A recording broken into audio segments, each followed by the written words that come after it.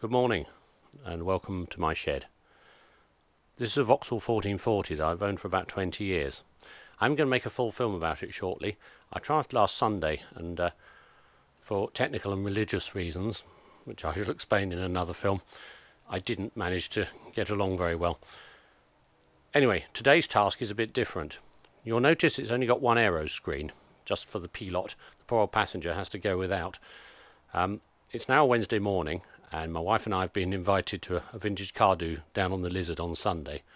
So I can't really expect her to do a 100-mile round trip whilst gathering flies and bumblebees in her face. So today's exercise is to make another aeroscreen. The reason the car only has one aeroscreen is I only had enough material to make one at the time, or could only find enough material to make one at the time. It did originally have a full windscreen. Unfortunately, I was packing down the A30 from Bodmin some months ago, and it all started coming loose. It all came loose at the top here, and I mean, some of it has all been welded up before. The frame is absolutely knackered. So I got home and I took the windscreen and the frame off. The frame's here, working around in the shop. Here, this is the top bit. This is the bit that came really loose, and the glass started coming out as well. It's not so much fun at 50 miles an hour. Anyway, I got back to the shop and took the windscreen and frame off and went for a quick spin, goggles only, and it was so much fun. I thought, well, there's no point putting the screen back on because it's much more enjoyable without. Anyway, I had some steel channel, so I fashioned this from some steel channel and some macrolon. That's macrolon left over from putting some plastic windows in another shed. And I knew I had a second piece of steel channel and I could not find it anywhere. But on, I think it was Monday evening, I had to ferret round in the back of the shed because I was actually having a tidy up, and amazingly I found the other piece of channel. It looks rather like it was kept in the English channel. I'm afraid this bit didn't look much better when I dug it out some months ago. So the plan today is to make another screen. So first things first, let's measure up. I know when I made it I used some fairly round figures, so 16 inches wide, and each pillar is 6 inches high, so 16 plus 6 plus 6 plus the Queen's birthday minus the dog's age, I think that makes 28. So got that manky bit of steel here. Let's see how long it is. I know it's longer than 28, but there's a nasty bit of concrete stuck on one end. God knows why it's got concrete stuck on it, but there we are. I did say it had been kept in the channel. There we are, 28 is there. And actually the manky bit starts at about 28 and a half. So time to cut it down to size and clean it up. And then we'll mark out the parts. Okay, it's now cut down to 28 inches. I did record that bit in the other workshop and then I didn't turn the microphone on, so that was all a magnificent waste of time. Anyway, let's do this as fast as possible.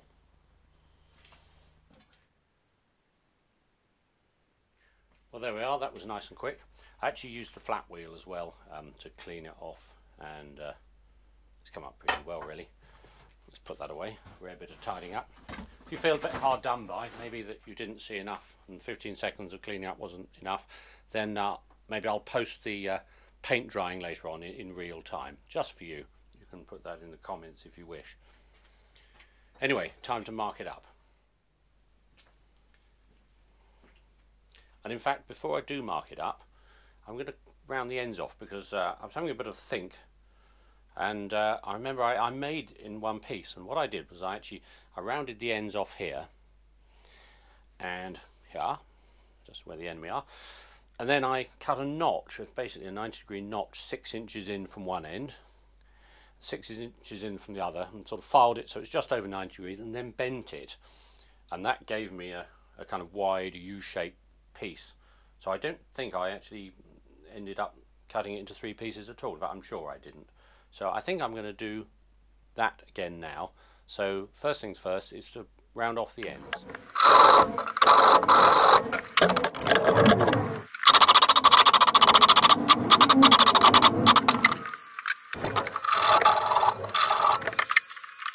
Okay, So the ends are now rounded off, thereabouts, there and there, and it's time to mark up where we're going to cut the V's. So there we are, hiding in plain sight. 6 inches in from each end. So don't need to be too accurate, and well, won't be with me. 6 inches there.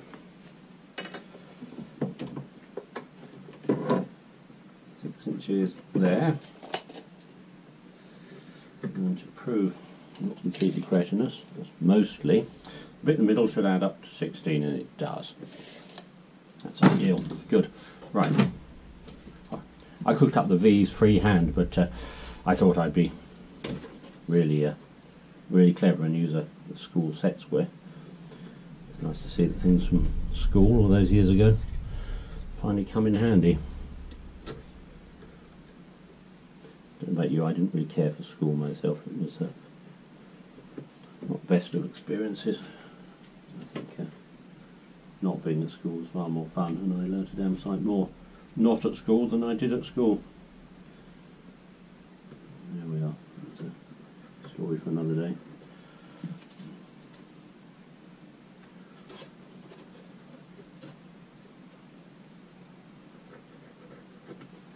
Good.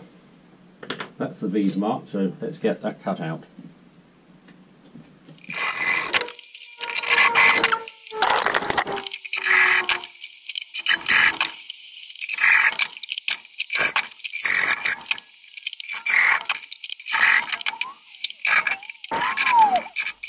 Well, that's the frame cut and bent to shape.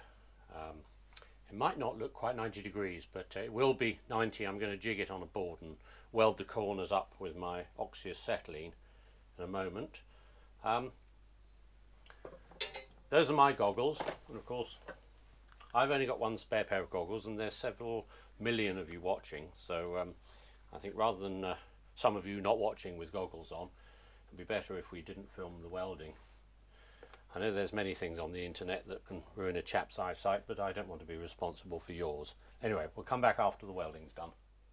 There we are, that's the screen, corners welded up, and they're square. Check them with a square, they're pretty good. Certainly within less than a millimetre or 32nd of an inch or so. So the next thing is to make the brackets that go here and here to bolt it to the wooden frame. So they're made out of some flat steel, so we'll have a bit of a ferret round and find something useful. Right, there's the frame offered up to the wooden sort of scuttle support there. So we're going to make a bracket to go down there and down there. I found a suitable piece of steel, which I've cleaned up already with a flat wheel. So I'm going to cut a couple of brackets out now and weld them on.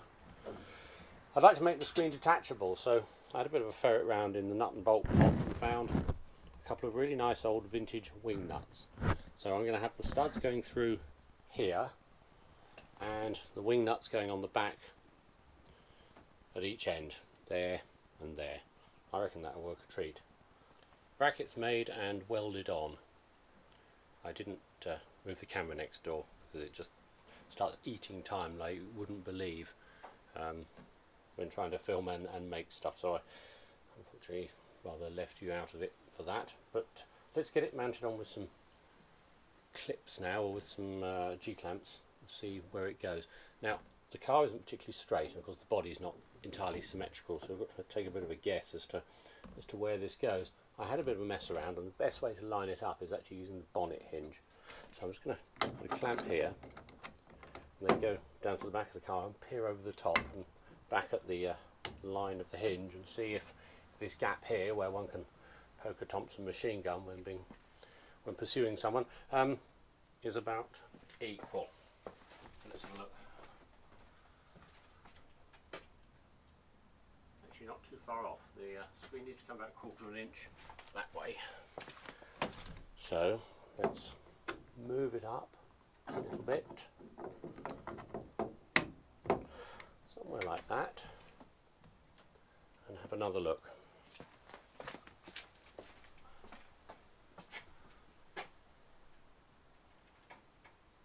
about right. So I'm going to mark it so I know where the end is. There. And I can actually spot drill through as well. So let's just drill this 1/4 inch and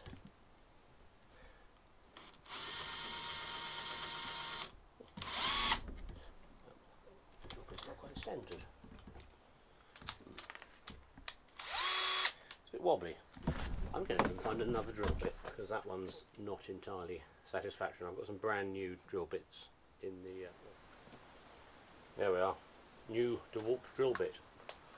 Actually bought this drill bit in Home Depot or Depot as our American friends call it, in Anchorage back in February. What I was doing buying drills in Anchorage, well, they were on offer and I happened to be in Anchorage and drill bits fit in your suitcase easily. Right, once more onto the breech. So that's more like it. Ah yes. Looks nice and square.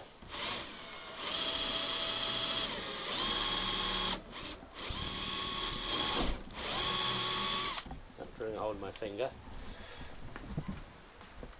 This wooden piece is actually a sort of engineered, one of these modern engineered floorboards. It's an oak face one, oak face this side and God knows what on the other, with lots of laminations. It was an offcut. It just seemed a very useful piece of wood to make this scuttle from.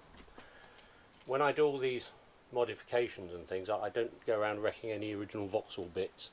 All the original Vauxhall bits go in a box, and yeah, as I say, if some future fruit wants to put it all back together originally, they can, or they can go as spares to someone else. Nothing gets destroyed if it's original. So this wooden piece merely screws on and bolts on to where the original windscreen pillars went. Anyway, let's drill this other one.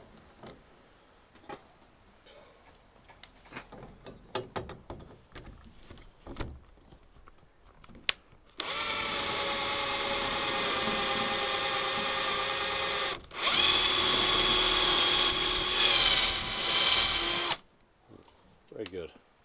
It's probably lucky that other drill was bent because this new drill has done a much better job by far. Excellent. Right, well, let's go and make some studs to weld in here that go through, and we can put our wing nuts on the back, and then that's the frame done. We can cut some screen out. That'll be good. We're nearly finished. These wing nuts are 3/8 width. I've already established that. So I need to make a couple of studs with a 3/8 width with thread on one end, and then a 1/4 inch shoulder to go through the hole that's already in the bracket on here, through there, and then the stud can stick out a little bit. I'm just going to rosette weld the ends of the studs in, and obviously I can put the wing nut on the back of the main body of the 3/8 stud. So I'm going to cut a couple of studs out. Now the wooden bit is well, 20mm if one must speak in filthy language, but somewhere between 3/4 of an inch and 7/8, so we'll call it 3/4.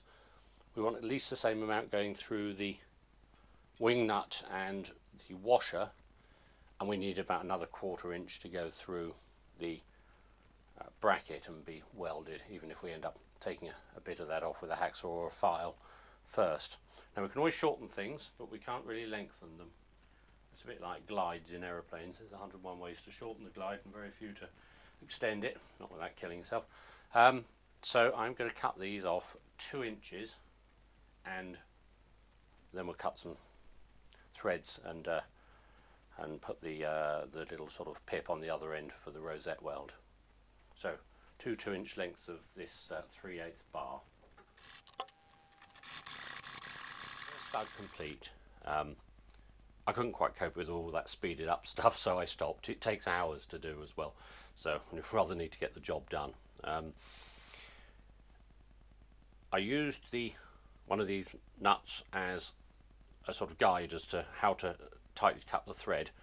So when you're using old nuts, second-hand stuff, always clean the nut up first with a tap if you've got one, and make sure it runs free and you haven't got a burr on the inside or something, because it can really mess up your thread cutting. Because if you don't, and you over tighten the die stock, you'll end up with a very loose thread, which is not what we want at all.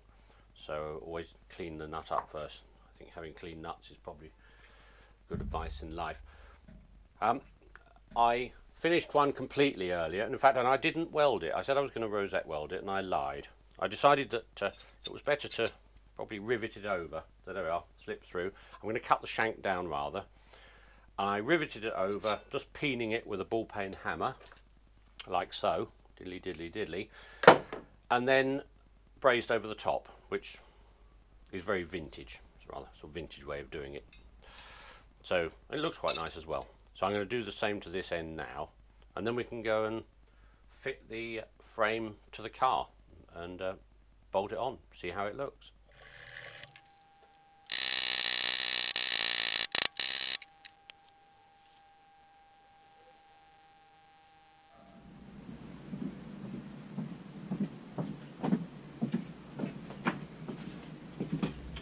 So all brazed and cleaned up. Let's see if it fits. Funny if it doesn't. Right, it's going to be quite a tight fit. There we go, on there, on there. I'm very pleased with that. I'm going to stop there. We'll make a part 2, and we can cover paint and cutting out the Macrolon. Macrolon's meant to be bulletproof, which has given me an idea. Anyway, see you again soon. Thanks for watching.